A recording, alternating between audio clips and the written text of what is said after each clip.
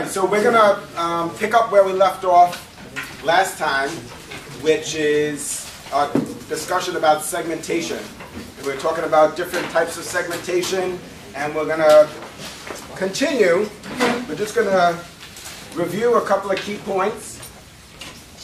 So today we're talking about Chapter 9. We're going to talk a little bit about Chapter 10 and touch a bit about Chapter 11, but don't worry, next time we're going to get into Chapter 10 in more detail and also Chapter 11, but I just want you to see the big picture of where we're going and how segmentation is so significant, segmentation and positioning, and then how that ties to products, and then how the products are related to brands. And one of the important takeaways is that the brand is what's wrapped around the product. That's what this visual here suggests.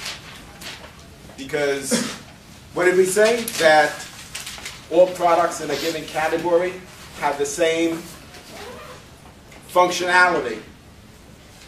So, for example, cars all provide transportation. What makes one car unique from another is the fact that they're wrapped in different brands. And the brand is what differentiates one product from another and communicates the value. And a brand is a very complex entity. Brands have personalities and identities, and importantly, brands can accumulate equity. So we spend a lot of time talking about brand equity. We're going to certainly talk about that in a lot more detail in Chapter 11. Because, for example, the Coca-Cola brand has, it's estimated, a value of about $68 billion, which is quite significant, wouldn't you agree? I mean, almost $70 billion. If it was like $68 million, then you might think, well, that's a lot too. But $68 billion, I mean, there's many companies that aren't even that big, right? So when I say $68 billion, that's not the assets of the entire company. That's just the value of their brand. That's why that's so compelling, and why, like, from day one, we started to talk a bit about branding and its importance. So if you look at companies that are successful in the marketplace, they've accumulated a portfolio of power brands. But we'll talk more about that. Let's try to continue where we left off regarding segmentation. And I want us to just briefly recap. Who could tell me some of the key criteria for segmenting a market? Remember, we said there's several things that we look at when we segment a market, and we said there's also some criteria that we use when we're selecting particular segments. So we're not going to try and penetrate all segments. There's some that are more preferable than others. But first, let's talk about some of the criteria that we use in segmenting a market. Go ahead. Tell me your name. Ben Gleitman. Okay, Ben, go ahead. You want to identify a similar need? So segments that we identify, we want them to have the customers to have, or the potential customers to have similar needs and wants, is what Ben is saying. Absolutely. So when we divide a market into sub-markets, or we aggregate potential customers into these groups or segments, certainly what Ben is saying is right on, is we want them to have similar needs and wants. And go ahead. Large. Absolutely. Large. Now remember, I said last time, it doesn't mean that a small segment, which we refer to as a niche, it doesn't mean that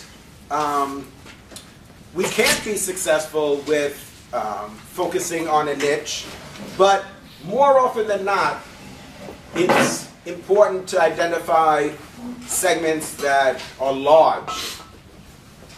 Reachable. Reachable, right. reachable, and we talked a bit about that, what that means. In other words, that we're able to access them through our marketing communications plan, which is very important. Age?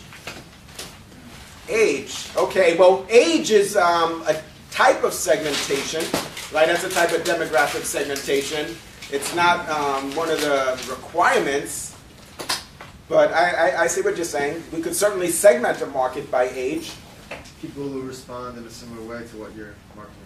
Right, so respond to the marketing mix in a similar way. So we have large, reachable, Ben says similar needs and wants, and responds to the marketing mix in a similar way. Now, who could explain that? What does that mean? Responds to the marketing mix in a similar way.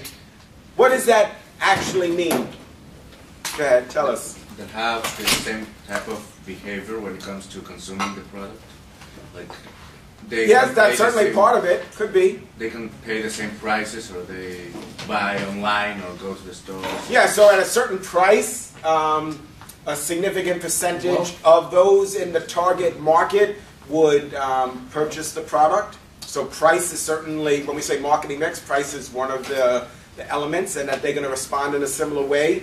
And also you suggested place, which means that they shop for the product in a similar channel of distribution. So last time we talked about the fact that, let's say, a particular segment that we've identified, right? We identify it. This is very strategic.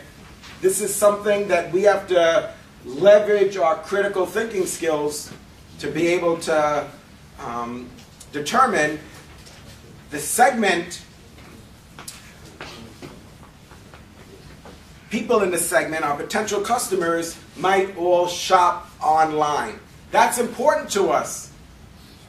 That's important for us that we've identified a segment that has that type of purchase behavior, as you were suggesting, that they all shop online. Why is that? Like, why do we care? Like, why don't we just look at all, like the entire market, all men? So I say, why not? All men, we want to sell our product to all men. Why is that so crazy? Why does it matter that, that they all have similar needs and wants, or that they respond to the marketing mix in a similar way? Chances are, from age 18 to 100, you're not going to have the same interests. Absolutely. Based on that, if you market a Apple computer to a 98-year-old, he's not going to buy it. Like, how can you market to that? I would think you're right. I would, yeah. As much as we were all fond of Apple branded products, yeah, it's unlikely that we're going to close that deal. Yes, go ahead. Me? No, no pressure. Okay, take your mind. I'll say, yeah. Oh. Yeah, I was saying what you said, that quote that you said last time in class, that we only target, we know that we're missing out, we only get 49% of the market, meaning that like who we want to target is the people that we know are going to buy our products. That's why we want to be as specific as possible in order to reach those people specifically. Mm-hmm. Yeah, so we know that there might be some waste, but we want to try and still be as efficient as possible. And if we have segments where they have similar needs and wants, and they respond to the marketing mix in a similar way, and the segment is large and reachable, well, that makes marketing for us efficient. Now, the thing is that we're still going to have multiple segments, but we're going to have to customize our marketing mix for each of those segments. And the more specific, the better. Just like, remember I said, if we're selling a product and our target market is 18 to 25-year-olds, well, you don't want me to be in a commercial, because that's not going to be a selling point. Oh, yeah, I'm going to buy the product that Coach buys. Like, no, you don't want to buy. You'd like to think, well, you know, the products that the professor used are not products that I would use because I'm young and cool and hip and everybody likes me, right? So you want to have people in the commercial, for example, that the target audience can connect with, that they could relate with. Does that make sense? So we're going to identify multiple segments, and then we're going to have to decide which segments we're going to focus on, which is called targeting. So after we segment the market, after we divide the market into submarkets, then what we're going to do is focus on certain segments. Now, why wouldn't we focus on all segments? What would be the challenge? Yes, go ahead. Absolutely. So certain age groups, the product is not relevant. Or certain, let's say, certain religions, or certain ethnicities. Absolutely. So really good point. All right. So let's keep moving forward. We talked about geographic segmentation. So that's dividing a market into submarkets based on region, for example, country, city. Those are types of geographic segmentation. We have to ask ourselves whether or not that's compelling or insightful enough. Because when we do that, remember, if we say, for example, if we segment the market geographically and we say region is one of the segments. Now, certainly North America is a large region in terms of the number of people that live there, in terms of the population, right? Hundreds of millions. And South America, Latin America, Europe, etc., etc. What is the assumption that we're making? We're assuming that what? What's the assumption if we take that approach? That those regions, that the people who live there all have similar needs and wants. That's a pretty big assumption.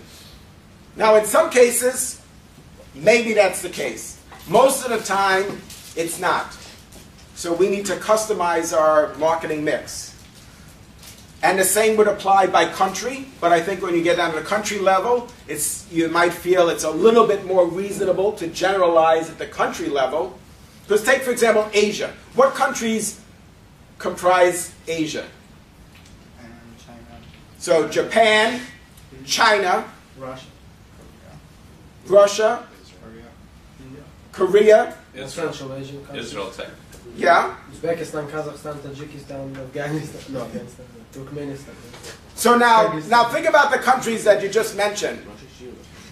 It's part of it. Think about the cultural differences. Think about the cultural differences that we have here. So we, as And I'm real person.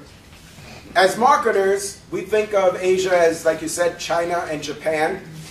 And we think of the people who live there as Asians. But, you know, China and Japan, they have a very interesting history that is very unpleasant. So to say that their needs and wants are similar is also a very broad generalization.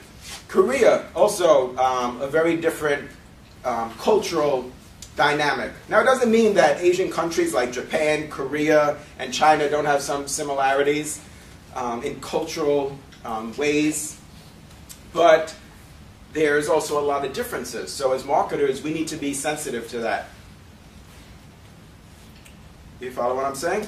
Right? So in terms of like this one-size-fits-all, to think that, oh, we're just going to sell this product to all Asian countries, and we don't need to customize it in any way.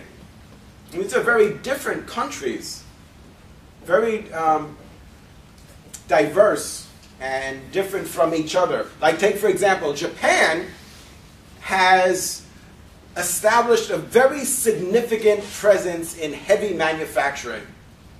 So for quite a long time, Japan has developed an expertise in manufacturing items like cars, for example.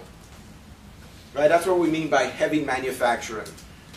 Whereas China tried in the past to become a heavy manufacturer, and they failed. They're revisiting that again now. So they are producing some cars, but really they've demonstrated an expertise in what we call light manufacturing, which is generally what we refer to as labor intensive. So a lot of cut and sew operations, which means making all sorts of apparel, handbags, things that require stitching, right? Cutting materials and stitching them together, and other labor-intensive processes. So very different countries in all aspects. That's what I'm trying to show you here, is that they're different in a lot of ways, and that's why it's quite a generalization to say that, well, they're part of the same segment, part of the same geographic segmentation, that we would just apply the same marketing mix to those 3 countries, let's say. Not that we're excluding the others, but let's just say we're talking about Korea and Japan and China. So you might want to go down to, from the region to the country level to the city level. Now you're at a level where I think you're more in a position to make some generalizations. And you could say, well, people that live in a certain city, whether it's Guangzhou or Shanghai or Beijing, I think it would be more reasonable to draw some assumptions and make some generalizations about their lifestyle, their needs and their wants. I think it would be more reasonable to say that there's similarities that we could identify. Couldn't someone argue that maybe a product which didn't need to be more specialized, more broken down for different segments, a product which is easier to sell to a large geographic setting is maybe a better product sometimes? For example, iPhone. Maybe they market it differently, but it's the same iPhone all around. But even different water companies have to use different styles, different bottle types, different artsy patterns on their bottles to sell to different regions. Well, that's all part of the marketing mix. So if we're changing the product or the packaging or the amount of memory that's in the products, or if it's 2 gigabytes versus 4 gigabytes or 6 gigabytes or 8 gigabytes, then we're customizing the product. And if we're, for example, selling in a market where the level of disposable income is lower, and we're trying to sell products that provide the same functionality, right, that it might be a smartphone. With some markets we sell smartphones for $600, in some $500, in other markets maybe $100. But it has less storage capability, maybe it doesn't have the camera functionality, etc. So once you start to change all those aspects, you change the price, you change the elements of the product, then we're changing the marketing mix to meet the needs of that particular market. So, yeah, I mean, and that's ideal that you've done that, because more often than not, the needs are not similar based on region. Okay, so even those countries in the same region, they're not going to have similar needs and wants. Even within a particular city, there's some people that are very affluent that they might have, they could afford to buy a model that's $600, and others maybe only $100. Right, but those are just some examples. In some cases, it's relevant to segment the market geographically and can be very insightful. And in other cases, it's not going to be the key to us successfully marketing our product. Doesn't that also tie into the concept of social responsibility? I would like to think it all ties into social responsibility and ethics. But tell me what you're thinking specifically. No, because you're adjusting your product so it could meet the consumer's financial needs. Otherwise, oh, well, yeah, I see what you're saying. In that case, like if we stick with the smartphone, if we believe that wireless communication is an inalienable right, that we feel strongly that everybody needs to have wireless communication, or everybody should have internet access, or everybody should have, we talked about, access to prescription medication and so forth. Sure, if that's, we might position it that way. That would be an interesting way to approach the market. It doesn't really sound like social responsibility. It just seems like the company wants to make the most money, they give that as a product. That doesn't seem like a social responsibility. Well, I mean, a company could sell a product at multiple price points, you're right, and it doesn't mean that they're doing something socially responsible, but I think the way that you were suggesting it is that we would present the idea as that being our motivation. Not just that we want to sell wireless communication at $100. You're right. You're right. You could have a good, better, best pricing strategy, which is very common.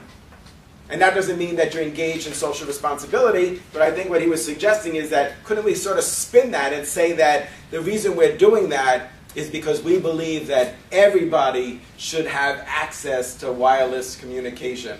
So I'm saying, are we saying that's a pretty far-fetched spin? Well, I don't know. Right now, it sounds like What if somebody really wanted to do that? Like, actually, right. Right. I mean, it's a way to. Somebody like. You know, it's the way that we're just sharing. We're just suggesting that that's our motive, and maybe we could get some publicity. Social responsibility. If I have that feeling of social responsibility, and I'm owner of that company, I can do that and market as that way. There's nothing, and you have no marketing like that. There's nothing. What if I have such a big business? I'm not losing anything.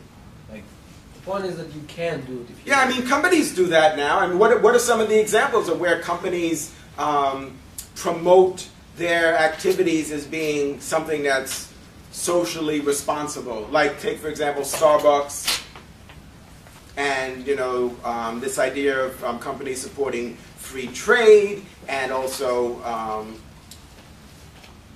they have they have a line of water, and so what, they're just selling water, but no, they really, what are they saying? They say that they believe that everybody in the world should have access to fresh water. Because believe it or not, there's quite a few people around the world that don't have access to fresh water. We take it for granted in the United States. You go to the water fountain and so forth in our house or in our apartment, but that's not the case around the world.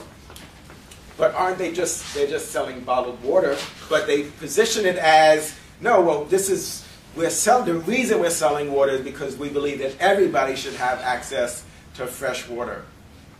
Isn't that the way that they position it? Or some companies say, if you buy our product, every product that we sell, we donate $1 to a certain cause. But aren't you really just selling laptops? What does that have to do with every laptop you sell, you donate $10 to breast cancer? So what's the real reason that you're selling laptops? To raise money for breast cancer, or to sell laptops, which is what you're saying, right? Like, you're selling laptops.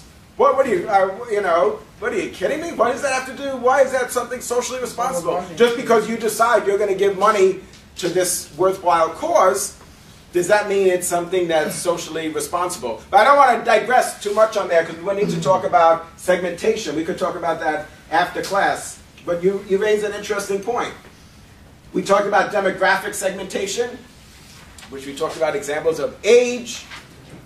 We talked about gender, race, ethnicity, income level, occupation, level of education. Those are all good examples of demographic segmentation. And the reason why it's so compelling, the reason why we even talk about that as an example, is because in many cases it is insightful that people in a certain age group, or in a gender, or a certain income level, that they do have similar needs and wants, that they do respond to the marketing mix in a similar way, that these segments are large and reachable.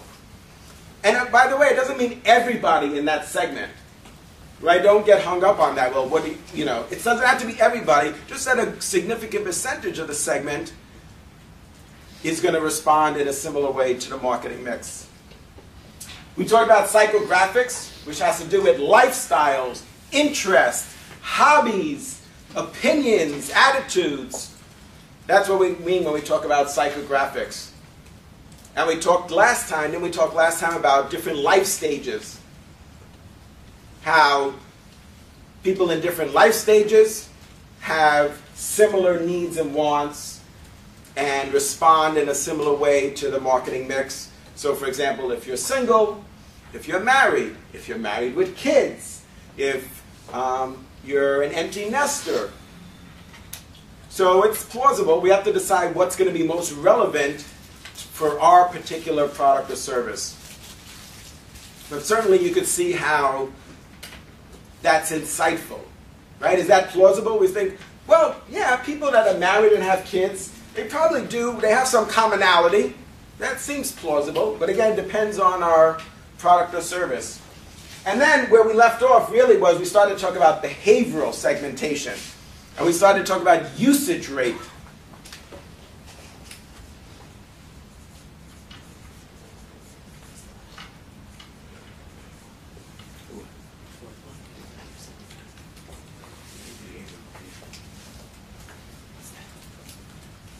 So an example of behavioral segmentation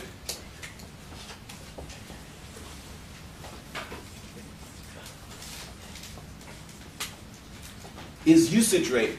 So how much of the product do we consume? So for example, are we light users? So do we use the product infrequently?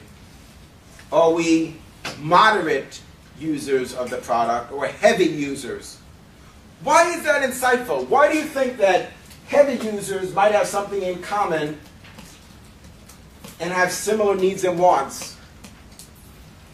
And the same being true of the other segments. Because what we're doing is we're aggregating potential customers or existing customers into these groups. And we're saying we know that there's customers that don't use our product frequently. Like let's say it's peanut butter. And there's some that, while they only buy peanut butter once a month, there's some that buy peanut butter once a week. Those would be the moderate users. And there's some that are heavy users that buy peanut butter not once a week, but 3 times a week. So how is that insightful to us? Why would we care? Whether it's peanut butter or milk, so somebody buys, they're a light user, they buy 1 gallon of milk a month. Moderate users, they buy 1 gallon of milk a week. And heavy users, they buy a gallon of milk every other day. How does that help us? Tell us, what do you think about that? Because we would spend more of our marketing budget on the heavy users as opposed to the light users. To advertise to the heavy users. We might do that. Why would we do that, though? I agree. We need to spend money. No, I'm not disagreeing with you. I just want to let's talk it through. Why? Share with us. I agree. We should spend money advertising to heavy users. What is the benefit of doing that? What's the benefit of advertising to the heavy users? So they continue. Yeah, absolutely. So don't make the mistake. You raise a really good point. You keep a relationship. Yeah, we've developed there. Apparently, they are heavy users of the product. We need to sustain that. We need to make sure that they don't have what's called buyer's remorse. So if they're heavy users, we don't want them to experience buyer's remorse or what sometimes is called post-cognitive dissonance, which means that after they buy the product that they're double-guessing themselves. We need to manage that part of the process. So absolutely, we need to reinforce, yes, you made the right decision.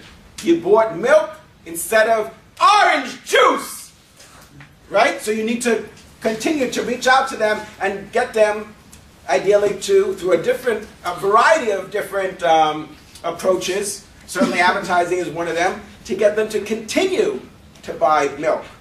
So excellent. So what about the others? So we're going to spend some money to advertise to those that are already heavy users. They buy milk all the time. Well, not only advertising the product, I think we can modify it. It's actually for all categories.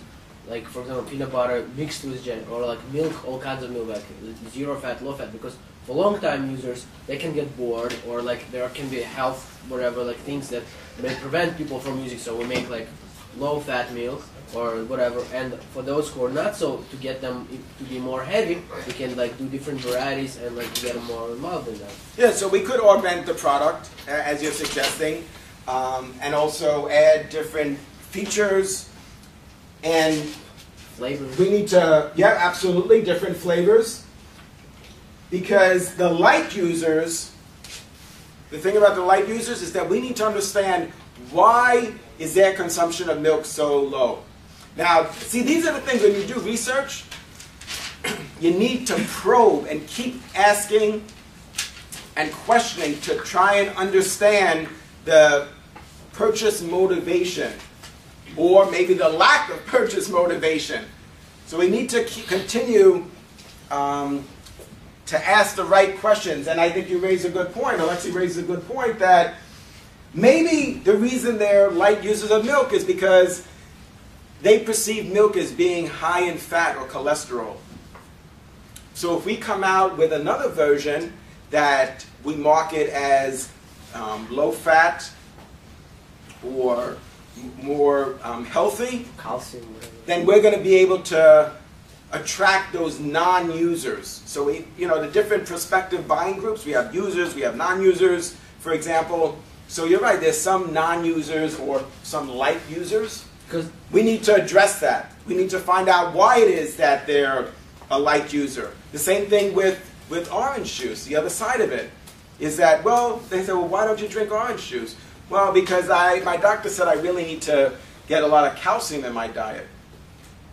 And I need to, vitamin A and D is important to me. So that's going to address that issue. We have to overcome those issues and concerns and those reasons that people aren't buying or using our product. So this is definitely very insightful. And also to your point, we're going to certainly spend money on heavy users because we need to keep them as our customers. but at the same time they're already heavy users, so like. Well, it's easier to retain the customers that we have than it is to attract new customers. But easier meaning that we have to spend less effort for that. Right, so even more so that we should do that, because these people have already used our product and like it. They've already seen our print ads. They've already seen our commercials. So we need to stay top of mind. We just need to reinforce that. So our advertising objective is to build and grow the level of awareness, whether it's the brand awareness or continue to support and enhance category need, or what sometimes we call primary demand. That's what the Got Milk campaign is all about, is to create primary demand for not a specific brand, but for a particular product type, which in this case is milk. Or the same is true for beef.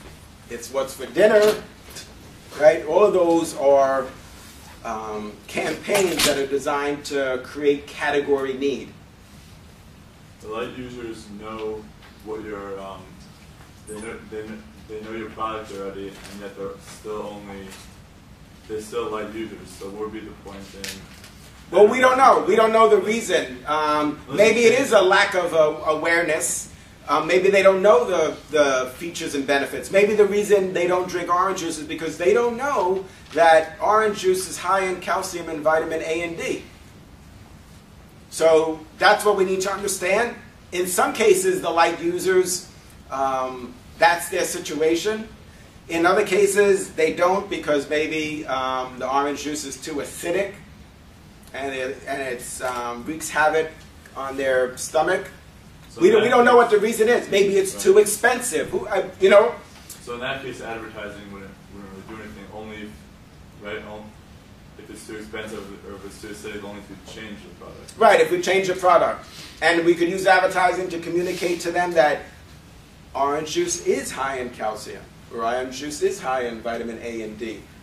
So get the light users to become moderate users or heavy users. So this is very insightful. Once you understand that there's some commonality amongst each of these individual segments, that they have similar needs and wants. But each case is going to be different. We need to understand why they're light users. Why are they not purchasing milk or orange juice or peanut butter? So you've spoken about both focusing on the heavy users and the light users, but what about the moderate users? Do you want to try to get them to buy more? Or? Yeah, absolutely. What we want to do is, for all of these, is increase the usage rate. That's our objective, is to increase the usage rate. So even if they're already heavy users, they buy milk twice a week, how do we get them to buy milk 3 times a week? How do we get them to buy milk 4 times a week? What if they just don't need it? They may not. But we need to challenge ourselves to find out, how do we increase usage, how do we increase consumption of our product or service? You wouldn't want to spend the most money possible on the light user. I mean, that come up with a new slogan or something, maybe. Well, it depends. Like you're suggesting, it really depends on the reason why they're not purchasing. Like you suggested, well, if it's really that the juice is not in agreement with their stomach lining, then no matter how much we advertise, they're just not going to drink it. Like, who's going to drink that if it's going to, give you pains in your stomach? But you need to understand. Now, in some cases, that might be maybe only 10% of the light users. Maybe the others, there's other issues, there's other reasons. Maybe the substitute product is less expensive. So why couldn't we have, if we are marketers of orange juice, why can't we have a good, better, best pricing strategy where we have a premium brand of orange juice, and then we have a less expensive brand or an economy brand that light users will find affordable?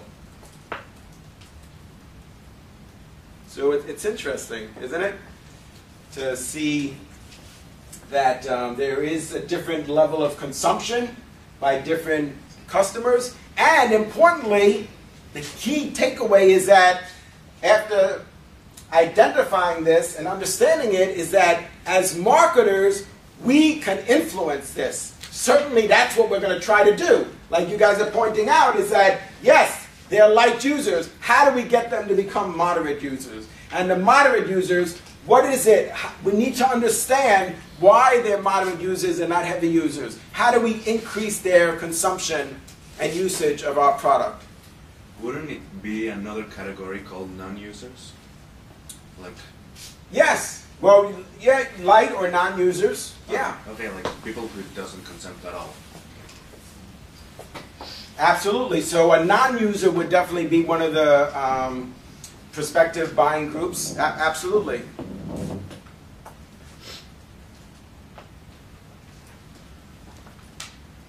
So these are actually, the way we're looking at it here as, if we go up to this level, we're looking at users, which is what you're saying, and then the other group is non-users, which is a good point. So within users, we have light, moderate, and heavy. And then we have another segment, which is the non-users.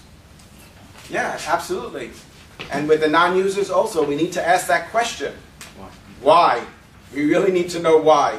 And sometimes, very often, not just sometimes, you'll be surprised what consumers will tell you in research. Because it's not what we think, or what we use, or what we like or don't like. It only matters what the customer thinks, what they like and what they would purchase or what they wouldn't purchase. You just said it only matters what the customer thinks. I'm just wondering, do you ever try to change the customer's opinion, or would you rather tailor to what they want to hear? Well, once we know what their opinion is, then we could try to modify their behavior. But we need to understand what their perspective is, and in some cases, it's something that we're not able to change about our offering, and in other cases, we have a solution. We have something that will address their concern. That's not always the case. Maybe their concern is something that we could resolve. You have to check how much of an effect that this group of non-users will have on your organization. Like if you have 30,000 people who don't use it, and another 80,000 people who use it, even at a light moderation, I guess, then it's not worth even touching their interest. Right. So the next step, once we segment the market, is we need to quantify the size of the market. That's what you're suggesting is we need to do market sizing. So we need to know, is this 5%, 40%, and 55%? That's going to impact our decision. Now, if light users was 55%, then we might start to really think like, all right, well, 55% of my light users, they use the product, but we just need to increase their usage rate. It might make sense. That's a very large segment that we would want to try and accelerate the rate of adoption of our product or service. But 5%, they're light users. Depends on how many people that actually is. 5% doesn't sound like a lot, but 5% of the population in China is pretty significant because there's 1,300,000,000 people there. So 5% is what? 65 million people. Well, yeah, I wouldn't be so quick to turn a blind eye to 65 million people. Maybe we need to do some research and understand better their requirements. So another type of segmentation that I want to talk about is benefit, product benefit. And a good example when we talk about the benefit sort is if we look at toothpaste.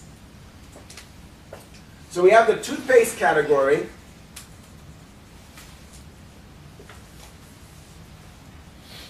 And there's different segments. Now what we're going to do is we're segmenting the market by benefit sort.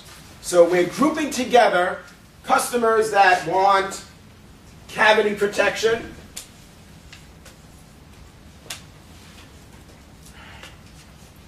white teeth, fresh breath,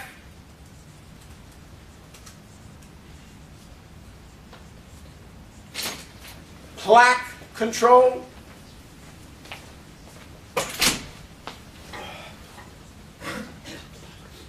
tartar control. So this is a good example of how you could segment the market based on the benefit that's sought. Do you think this is insightful? So do you think so? In other words, take these given segments. Do they have similar needs and wants? David? No? I don't think so. You don't think so? This is what they've done. This is what Crest and Colgate has done, is they segmented the market this way because they believe that the people who want a toothpaste that's going to whiten their teeth, right, that's a similar need and want. And that segment is significant enough that they developed a specific product type that focuses on delivering that key benefit. Yeah. While others in their product line, we're going to talk a little bit about the difference between a product line and a product mix and items in a product line. Others in their offering focus on delivering these other key benefits. Now, maybe cavity prevention is something that transcends all of those benefits because even if it's not something that they're focusing on, you would like to think that isn't that really ultimately, that's sort of, I guess maybe the minimum requirement is that it will prevent cavities. But when you see the commercials, when you see the product on the shelf, they emphasize different benefits. Some of them they talk about in the packaging, and the packaging is the silent salesperson at the point of purchase. They focus on and include on the packaging the fact that this product will prevent cavities. Others promises fresh breath, whitening, etc. Yeah, just a question. Do you think that it's a bad strategy to try to say like, we're gonna go all in one. So like if Crest make a toothpaste and they say, well, this applies to people who you're at all in one, all 5 things, target control, this, all things that you use. Would you say it's a bad strategy because then you don't hit the crux of the market for each one of the things that you're targeting? Yeah, I know they have that. They have like Colgate Total, and it definitely is not in line with this model. I'm saying that's a bad strategy because then people who are looking for cavity protection want to see the big letters on the things say cavity protection. They want to see cavity protection, white fresh breath, all these things. They're just really looking for that one thing. Yeah, I agree. I think it does undermine what we're talking about.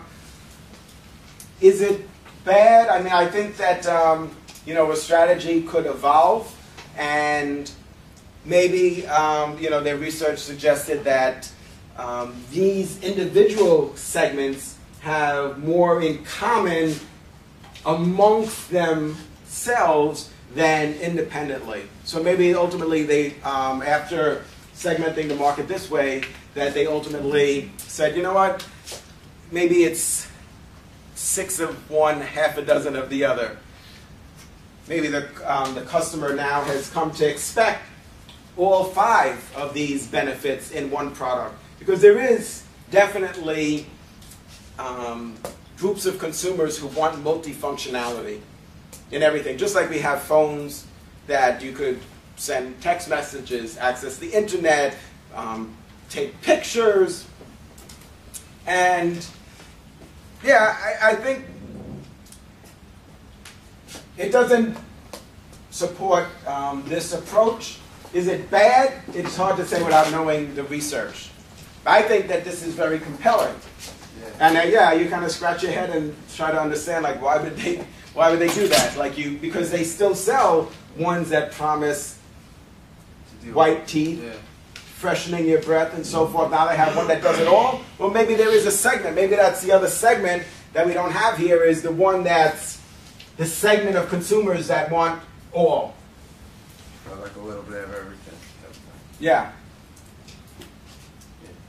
So maybe that's their rationale, is they said, yeah, there's definitely a large segment, a large group of consumers who want this benefit, whitening, and these others. And then there's some that want all of them. So we'd have to know, what size or what percentage of the category that represents, or in the size of each segment. So maybe this is 10%. I mean, this still might be 35%. But maybe this segment they feel is large enough that, yeah, there should be a product that is all-encompassing, that has multiple benefits. Even though I think this is definitely more compelling because, well, based on this category, what we know about the benefits that are sought. In other categories, it's less relevant. But certainly this example is very compelling, and all you need to do is just go into the store and look at the shelf for toothpaste, then you could see where this segmentation comes to life. When you spread yourself out, maybe in this case a little too thin, and you claim to be able to do everything, don't you run the risk of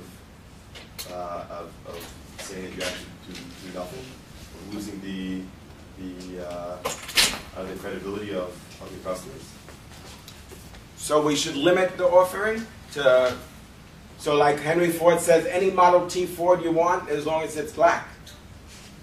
So operationally, that's brilliant, but it ignores the needs and wants of the customers, which is that people don't just want Model T, or they don't just need Model T. They want Model A, B, C, and D because, let's say, for example, they have a large family. So they need a bigger car. And not everybody likes a particular color. Some people like black, some people like blue, some people like green, some people want yellow cars, some people want orange cars. That's fine, but maybe, by keeping them separate, you're claiming one thing, and therefore the customer will be able to buy into that and believe that. When you claim to do everything, then it's difficult sometimes for the customer to take the product serious. Oh, so you're saying like this idea of like Colgate Total, you're saying, you're agreeing with him, you're like, this is like really probably not such a good idea. Right. Yeah, oh yeah, absolutely. There might be a credibility, there might be an issue, people may not believe it, there may be some skepticism. Yeah, absolutely, I could agree that. with that. I think you're right that there could be, like, if the product is too multifunctional and has too many promises, like it does this, this, this, and this, and you're like, really? Like, yeah, sure. Yeah, I think that you raise a good point. Definitely. That could be a problem. Does product benefit segmentation usually to the development of, like, new products? Like the benefit of, like, cavity or plaque control, they make, like, plaque strips, for example. So is that frequent? Yeah, absolutely. One of the things that we try to do in the research is, like we said, is to identify the unmet need and the needs and wants. And so, sure, this is something that we're going to look at in research, and that's what's going to fuel product development. So once we find this out in research, once we find out, they say, you know, if I was going to develop a toothpaste, I would develop one that could whiten teeth. That's important to me. That would be an important benefit. Then it's up to the marketing team and the technicians and scientists to see, can we come up with a formulation that would actually whiten teeth? Can we come up with a formula that would actually reduce the level of tartar or plaque? So absolutely. We do that in research. We're trying to find out what are some products that we could produce that are going to meet those needs. Yeah, very good point.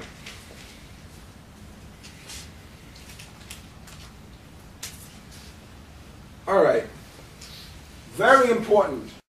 If we need to, we could talk about this again, and it'll come up again. Very important to understand segmentation and the significance of segmentation and criteria. And also we talked about, after we segment the market, importantly, what we're going to need to do is then quantify the size of the market. It could be a percentage, it could be in dollar terms, it could be in units, it could be in dollars, the number of people, to try and understand how large the segment is. Because we said that one of the criteria is that it's large, so first we're going to segment the markets, then we have to determine, well, how large are they? Is it 50% or is it 5%? Is it 1 billion people or is it 300 million people? Or is it 80 million people? Is it a market that sells $200 billion a year? Or is it $200 million a year? Do they sell 50 million units, or do they sell 50,000 units of that particular item in a given year, for example? That's called market sizing. So there's different ways that we could quantify the size of the market, but certainly it's important because we said, certainly we want the segment, generally, we want the segment to be large. So the question is, how large? So that's market sizing, and then once we size the market, then we have to select markets that we're going to penetrate. And we said, well, we're not going to, you know, logistically it's going to be very problematic to try and penetrate all the segments. So for example, if we're an apparel manufacturer, if we make clothes that we start this company and we decide that we're going to penetrate all segments. So we're going to, one segment would be jeans. So we're going to sell jeans, and we're going to sell sweaters, and we're going to sell t-shirts, and we're going to sell polo shirts. How? Because like you said, in terms of new product development, how big is our team? I mean, how, you know, our designers, I mean, how could they possibly design all those different product types and be able to launch them simultaneously? Is going to be very challenging. It doesn't mean that we don't have a 5-year, 10-year, 15-year plan where we're saying we're going to introduce jeans first, and then we're going to then develop other items, you know, other clothing or apparel. So size is something that we're going to consider, but then what was some of the other criteria that we said that when we're selecting? Remember, so we're segmenting, quantifying, selecting, and positioning. So we divide the market into sub-markets. We quantify those markets, right? We determine the size. And then once we determine the size, then we're going to select. But besides size, what else did we say? We said the size of the market was important, but what else? When we're selecting. Reachability. No, we always said that's the criteria informing the segments, but in terms of selection, Selecting what? selecting the particular segment that we're going to penetrate. So we have all those different segments, white teeth, tartar control, plaque. We're going to pick not all of them, we're going to pick some of them. Or if it's countries, we're not going to say, oh, we're going to penetrate 100 countries. Well, we got to decide. We're going to focus on Italy, France, Germany, just for example. But so how do we decide? One of the criteria we said was the size of the market. What else? Growth rate. Remember we said the growth rate of that particular market is an important criteria in selecting. So how do we decide which to select? We're going to look at size. We're going to look at the growth rate. We're going to look at the overall market attractiveness of the particular segment. Those are things that we're going to use to decide which segments to select.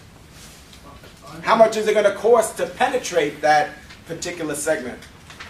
The level of concentration. Remember we talked about whether the market is highly concentrated or highly fragmented. And I share with you Porter's 5 forces model, which is a model we could use for determining market attractiveness, which includes the threat of new entrants, which means how likely is it that competition will enter the marketplace?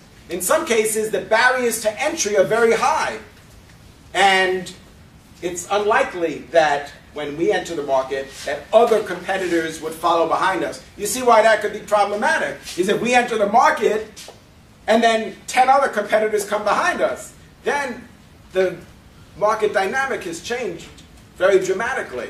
And our ability to be profitable has also changed very dramatically.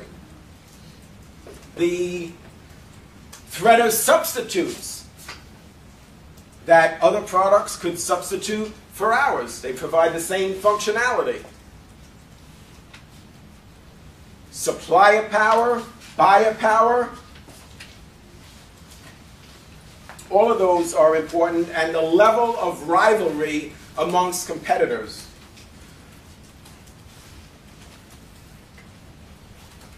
So all of those are things that we look at to determine the level of market attractiveness. Yeah. Just had a question. Aren't like the criteria in selecting all like interconnected? Because like if you have like a high growth rate, then there's obviously a lot of like market attractiveness. Oh yeah, ultimately when we're selecting a segment or multiple segments to penetrate, we're trying to evaluate market attractiveness. So all of those are components of market attractiveness. The size of the market, the growth rate, the level of rivalry, the threat of new entrants, the threat of substitutes, buyer power, supplier power, all of those things we look at, all of those metrics, we look at those to try and determine how attractive the market is. So is it better that we should launch our product in France, or Germany, or China, or Israel, or Iraq? That's what we're trying to decide.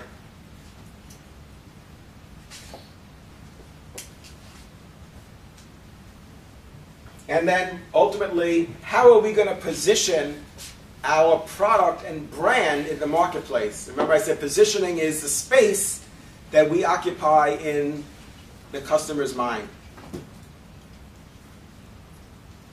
And we're going to talk about that down the road. And specifically, we're going to look at a perceptual map. And the perceptual map is a graphic visualization of our positioning, importantly, our positioning relative to our competitors. And you're going to do when you're doing this type of work, you're going to do 10 or 12 perceptual maps. That's generally what we do. And the reason we do that is because each perceptual map is going to look at different dimensions. So I'll just give you a preview of this. When we look at a perceptual map, how we're positioned relative to the competition. So here, we might have low price, high price, low quality, high quality.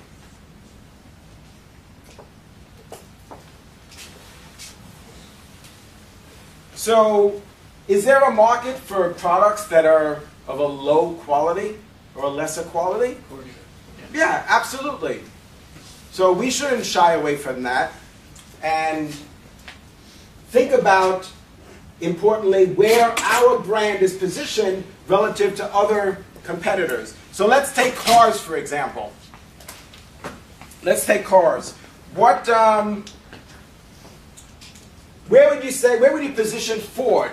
Now you guys know how to read this map, right? So this is low price, high price, low quality, high quality. So where is Ford? Is Ford low price or high price or somewhere in between? Between. In between, so where? Here? Yeah. Here? There? First spot. Right here? Yeah. Okay, and what about quality? Are they up here? Yeah. Down? Down? Lower. Second. Down? Under the Is it? Yeah, somewhere over here. So let's put Ford here. Much lower. Now, importantly, the fact that you guys don't agree is important because that's what we want to understand through our research is what is your perception of our brand relative to our competitors. Everybody's not going to agree. Then we could synthesize all that information and determine how the target market or a certain group of customers perceive our brand as being positioned in the market, and what's so helpful is relative to the competitors. Because the next thing we want to look at is, let's say, Mercedes. So where is Mercedes in terms of price? Highest and highest. No, no. Highest. It's 75% of those. Second or third. Yeah, somewhere. All right. There's Lamborghini. That's right. What about Toyota? I think right above. I think that's about Ford. No. Price quality lower, a little less. Yeah, Price okay. will be behind. A little higher quality. No. It's more expensive too. Yeah. Okay. Yeah. Okay. Toyotas are better than Ford. So do you start to see how this is helpful? I agree. So not just where we're positioned, but it's important to know that we occupy here, and our competitors are here, and we want to know who's in our competitive set. So who are our, remember, direct and indirect competitors? This is going to tell us what? Toyota, Honda, right? That these are in the same competitive set. We could argue that they're direct competitors, and that Mercedes is an indirect competitor, since Mercedes also provides luxury and a means of transportation. So they're competing against each other, but in different segments, different price points. I have a Jaguar with Benz also. Yeah, we could put Jaguar there. Yeah, BMW. Yeah. So now strategically, if we're going to do, like you said, Moshe, right? If we're going to develop new products, we have to decide where we're going to be positioned. Now maybe we want to go here. Maybe we're going to decide we're going to try and position ourselves here, or maybe here. But then maybe over here we say, you know what? That means that we're going to be competing against Jaguar, Mercedes-Benz, and BMW. Maybe we can't get there from here, so to speak. Right? Maybe that's not attractive, that competitive set. So we need to decide where we're going to be positioned. All right, so we have a few minutes left. Let's talk about, I want to start our discussion about products. Questions? Are we good? Yeah. Are we great? Yes. All right. You guys rock. Yeah. All right, let's keep rolling. We got a couple of minutes. Let's see what we could cover here. All right, there's different types of products. And in this category, and you'll see this in chapter 10, when we talk, product is a general term. We use that term very loosely. There's goods and services. So when we use the term product, and I realize that this might be a little bit different from the way that you're used to using the term, but in marketing, we use the term product, and that's why I always try to make a distinction. I always try to catch myself from using the word consumer, right? I always try to say customer, because customers are a more general term, as opposed to saying consumer, because consumer implies You're buying something. yeah, I mean also, but I mean it implies us as shoppers. And what I'm trying to suggest is that doesn't need to be us as shoppers, but it could be business to business, right? So product is a general term, refers to goods and services. And when we talk about different types of goods, we have durable and non-durable. I'm sorry, I know that from marketers you would expect something more creative, but that's the, the terminology.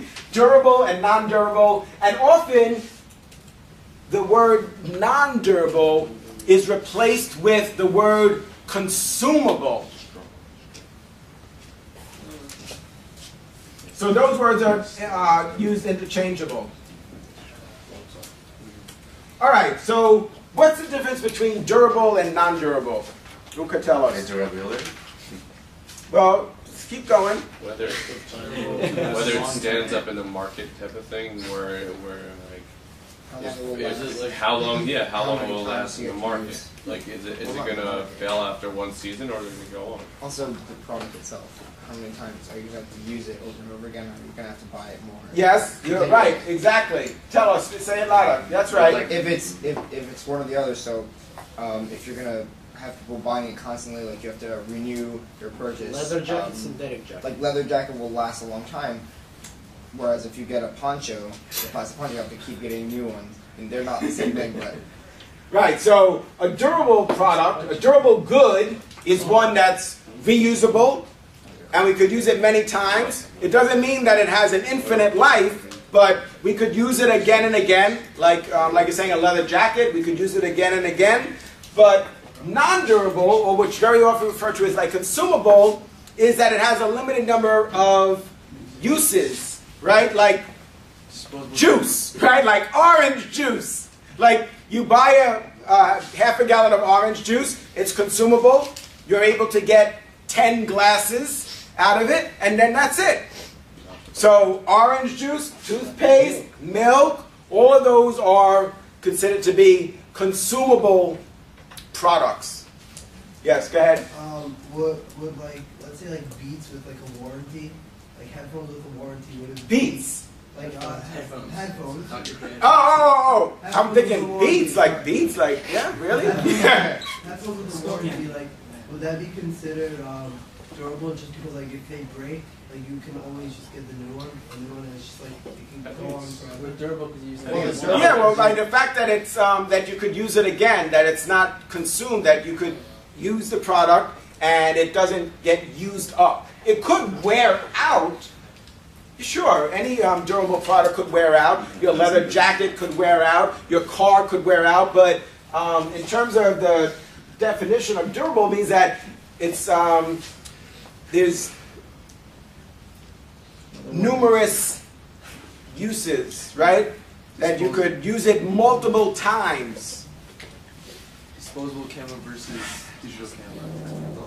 Right, like disposable is a good example, right? So if you want to say that it's disposable, you might say that's synonymous with consumable. So it's important for us to understand that, because that's going to change our marketing plan. If our product is durable versus consumable. So consumable means, like we said, people are going to buy our product every week. That's very different from saying people are going to buy our product every decade. Right? So how often do people buy a car, for example? That's very different from saying somebody's in the store every week and they're buying Tropicana. versus I buy a car every 10 years. You see how that's going to really shape and define our marketing plans. There are some things that are sort of, in between, like maybe a computer.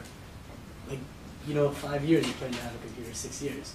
So that's not really consumable, but that's not, also durable. Durable is like sort of permanent, no? Well, when we say, yeah, you could make that distinction if you want to make a distinction between a product like a car versus a computer, right? I think what you're saying, you're trying to get at the lifespan of the product, which is at some cases it could be 20 years, right? Even cars with high mileage, right, and have problems, they still could be around for 20 years, right, 25 years. But not so much the case with laptops. Usually they just sort of stop working, and that's like sort of beyond our control, no matter how many times you change the oil or rotate the tires or whatever, right? That it just has this like built-in obsolescence. So yeah, that's fine that we make that distinction, that there's different levels of durability. That's certainly helpful to us to understand that, that because a product is durable doesn't necessarily mean that it's rugged. You see the difference there? That it's durable means that we could use it multiple times. We could use it over and over again, but it doesn't mean if you drop it that it won't break. So we need to get comfortable with the terminology and the implications. But I think what you were getting at, is that right? Like you're thinking about, well, yeah, the car versus... There's a big gray area, sort of. Yeah, so I think we should make that distinction between the durability of a product versus whether or not a product is considered to be durable versus consumable. That's why. Questions? I mean, that's also why Apple always constantly updates their services and their products. Because if the iPod was the same iPod 10 years ago as it is today, then no one would buy again. And that's what makes people interested in their product, that it has a different feature to it. That's what drags people in also.